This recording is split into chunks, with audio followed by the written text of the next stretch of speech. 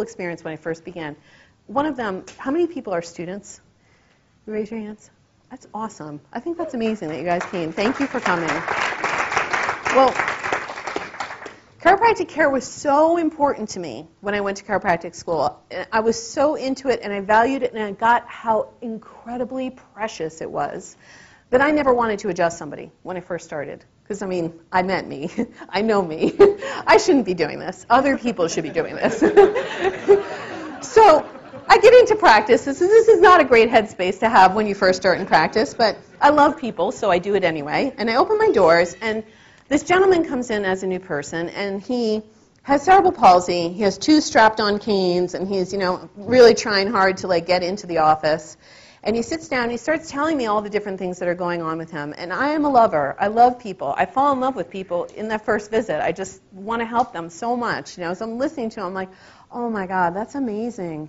We have got to find you a chiropractor. That's what I'm thinking in my head. And I'm just listening like, oh, this would be great. And then I was like, oh, no, I am the chiropractor. So I start trying to talk him into going to see other people, right? That's the best strategy for him and me.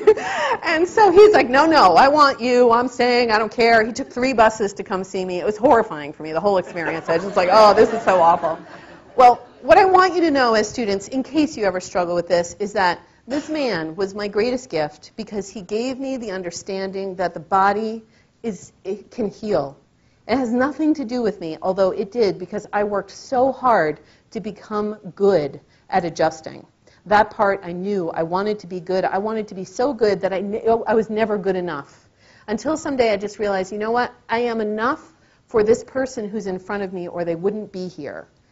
And so I started adjusting him, and within 6 months, he was able to walk with just a regular snazzy cane that he bought, and he was so excited about his dressy cane that he didn't have a strap-on canes.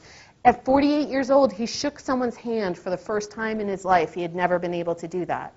And so, yeah, I know, right? For him, for us. Now, I say that, and what I also want to say is that from the stage, I often hear us talk about the miracle cases. And so in case you're in your office going, that's not really happening for me, what they are getting is what they're not getting. Most of the people in our office, say an amen if you understand what I'm talking about. What they're getting is what they're not getting.